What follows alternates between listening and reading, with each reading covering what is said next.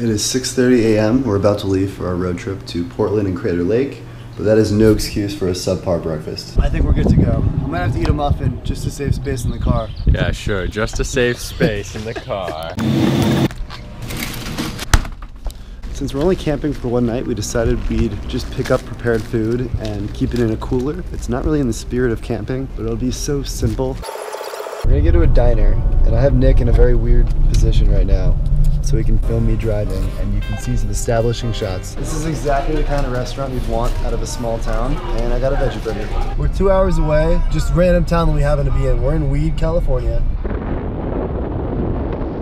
We're in Oregon now, and it's always been a state goal of mine. So far, it's been good to us. We're just about at the entrance of the national park, and we stopped to grab some firewood from this store, and we were really nice to the clerk, and she ended up giving us a free national park pass that someone else had left behind. I think it really pays off to be nice. I've been given free stuff before. I got free Chipotle 2 weeks ago. The one campground we were counting on is full right now, and there aren't really many others in this national park.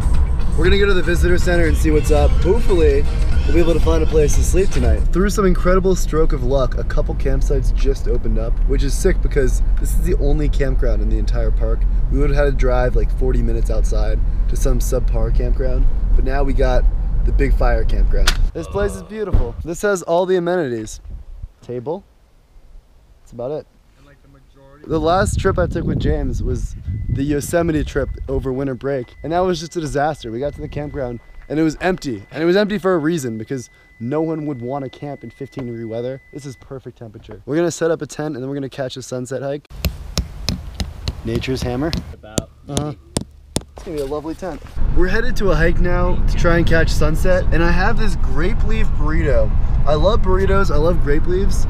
This doesn't sound very good, but I'm just intrigued by it. This is rice wrapped in a grape leaf, wrapped in a tortilla, wrapped in plastic, wrapped into my mouth. I think Josh just wrapped as well. Oh, was that a wrap? I think it was. It's crazy. It is June 30th and there's still plenty of snow on the ground, and this one campsite's actually closed because the path is snowed out. What's even crazier is this grape leaf burrito. It's better than you'd even imagine. This is the deepest lake in America, and I intend to go swimming in it at some point. So the reason why it's so blue is apparently there's no river that leads into or out of it, so it's all fresh water pretty much. One thing that's really different from all the national parks I've been to is on these hikes, you're always walking to some grand destination, and it's this big payoff. And supposedly this is gonna be a cool view, but it's strange because we're always seeing this payoff right here. 2 hours round trip, 3.4 miles. So it's called Wizard Island. That's like the coolest island name ever. That's the coolest island name ever, Wizard Island. It's a sick name.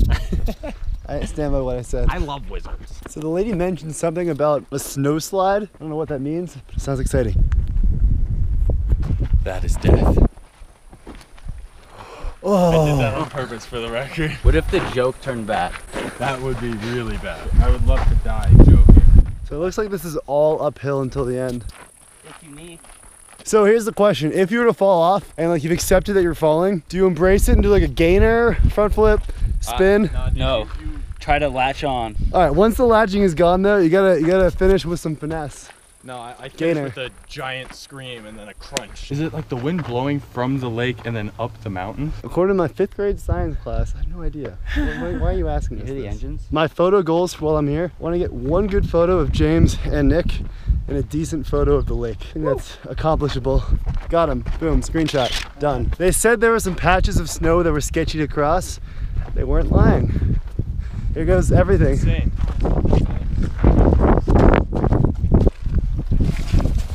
Oh my gosh. I'm gonna put the camera away for this guy. Alright, nice. Got him. That was sketchy for sure. How are your shoes? Mud. Oh, you got, oh, I did too. Yeah, this is really steep. Or the worst for last.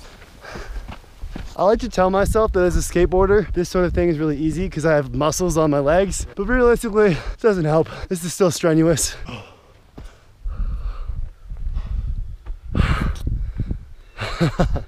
That was a lot. That was really steep. And the worst part is you can't even tell incline in video, so Oh, come on. That's ridiculous. It looks so easy from here. We probably just look like babies. I just took like 50 photos of James and Nick. I've been trying to work on my portraiture lately. It's pretty easy when you have such a nice backdrop. Some hikers told us that it gets kind of seedy over here because of the snow, and some people made it past, some people just quit.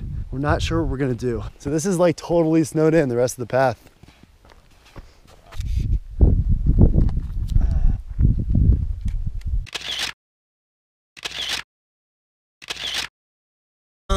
We out here in Crater Lake. I'm rapping like my name is Drake. Grab your shovel, grab your rake, cause it's time to clean up. I'm gonna mean up. The streets are mean and my body's lean. I didn't ask him to do that. He didn't. Switching to my wide angle lens now. What's your character? Bad tour guide. So right now we're at Lake Crater. Right now we're at the highest peak attainable by man. And no. So all this water comes directly from the Atlantic Ocean. I don't know, about 2 billion people come here each year. We're gonna head back now. Figure it's not worth trying to hike up a mile of snow. Just gonna hang out at the campsite and make a fire and enjoy our night. One thing is, usually with these hiking trips, we just try and gun it all the way until it's dark outside, and then we end up cooking and making fires in the dark, and it's sort of unpleasant because you don't get that much time to hang out. It's gonna be cool to actually get back to the campsite, have a little bit of natural light, just be able to kick it for a little while. You got a slide in you? A little bit. You got it?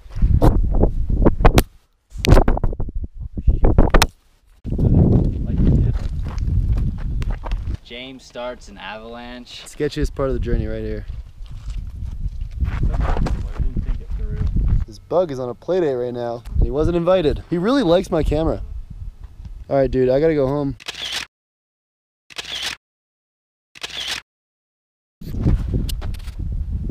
The lighting in here is incredible. Taking a few more portraits. That's all we do here. That's all we do. I'm so tasty. I usually keep my Fergie singing off film. We finished our hike, or the part of the hike we did. I'm gonna go eat pesto tortellini, and it's gonna be glorious. All right, gonna go make dinner. Just open up the cooler, and it's there. Just snagged a couple of sunset shots while James and Nick ran to the car because the mosquitoes are so bad. They're hungry for dinner, for sure, but so are we. Do a new one. Oh, nice. Yeah, you might want to get close to it. Okay. It's good to know it's not just me.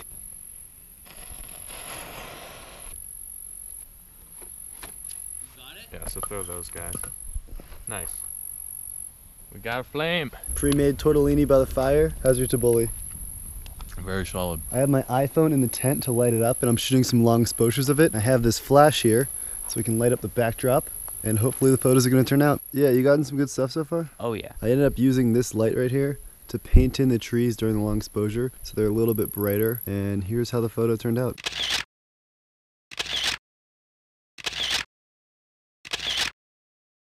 Morning guys, so we forgot bowls for breakfast and we brought granola and yogurt, which could have been a real problem, but what's hysterical is I brought these banana nut muffins, and these are pretty much James and Nick's worst nightmare because you are allergic to gluten and he's allergic to nuts, but this plastic thing is gonna be our bowl. It's perfect. Oh, that's brilliant. What would have killed you is now your saving grace. The joint plate, kind of adorable in a weird way. You hopping in? I'm hopping in. This is the best bowl I've ever used. This is a team building bowl. Like, you could do a ropes course or you just eat cereal with your friends. Neither one works.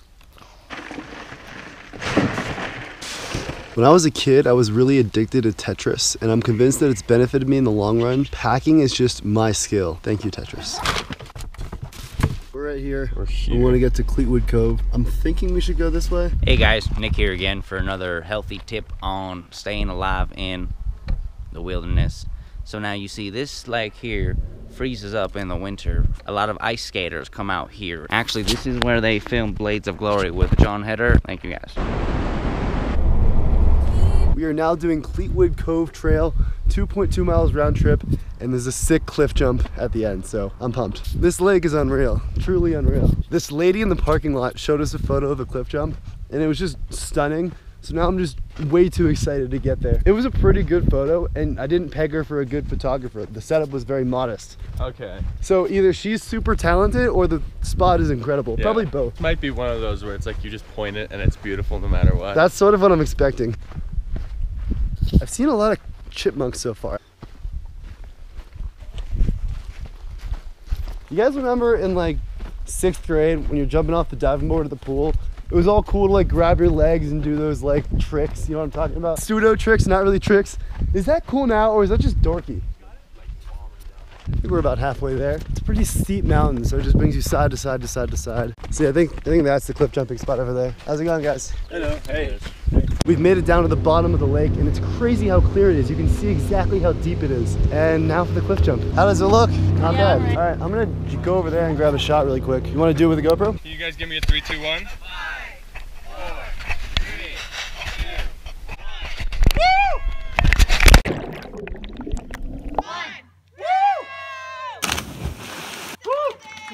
That was close! Woo!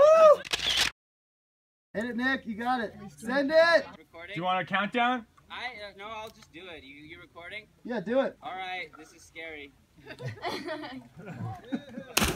Nice. I lost the contact.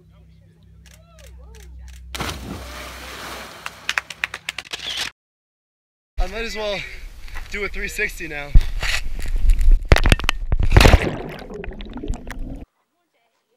Oh, nice. Oh, yeah. No matter if it's bring in air.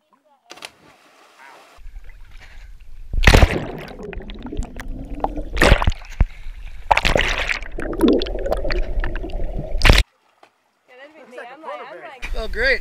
Freezing though. I don't mind the jumping off part, it's the swimming back part that's hard. Yeah, but you stayed in the water. Yeah, that'll take a lot out. Yeah, that was impressive. For the video, right? Now to take some photos.